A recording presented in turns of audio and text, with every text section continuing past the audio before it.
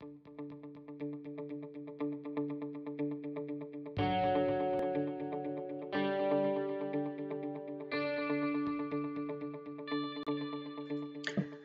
guys, it's Aida here, and today I want to invite you to join our September challenge at Nomadic Diaries on Instagram. For my inspiration this month, I have chosen to make a double canvas, or a small double layout or canvas as you call it, and I have started with stamping. So I have stamped a head and a hand from a Tim Holtz set, and now I'm using stitches, as stitches are the obligatory element on this challenge. So I have stamped some stitches on my canvas, and then I'm also making a background, a stamping background. But you don't have to be really precise with the stamping because it's only our first layer, and at the end you will only see a little bit here and there on this layer. So use stamps, the stamps you like the most, and be just random about it. Don't be really too fussy about it. Just make first layer. I have chosen my photo, half of a photo actually, for this inspiration because I wanted to be a little bit weird as the challenge says.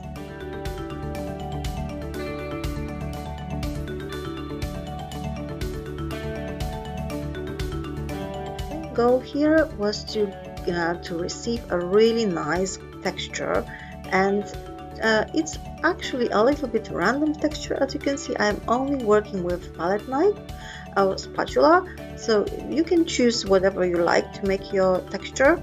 And for great texture, I'm using modeling paste and gel medium. This is my first layer. I wanted to have some white and transparent background, and then you can mix in some colors.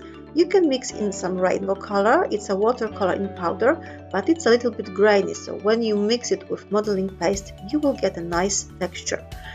If you mix it with water, as you can see, you will get a really nice color.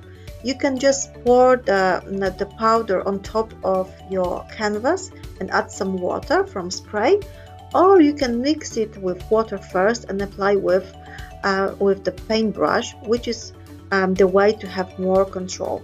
But I like this little bit messy effect about the rainbow colors, so I mostly work with the powder and water on top.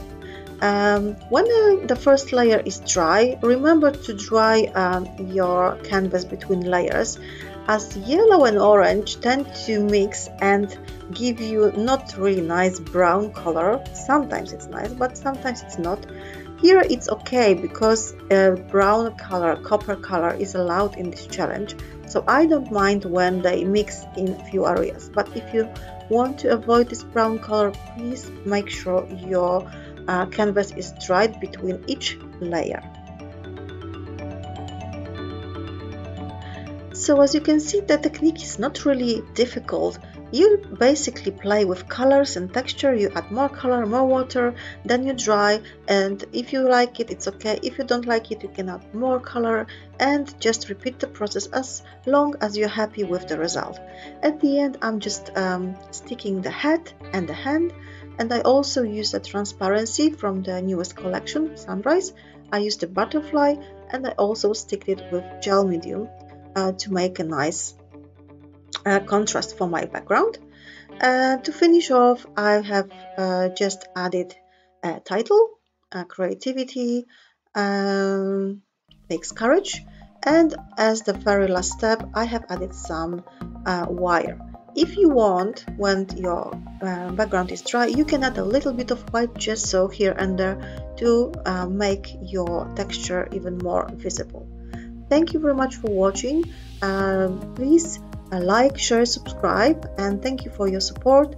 See you next time. Bye bye.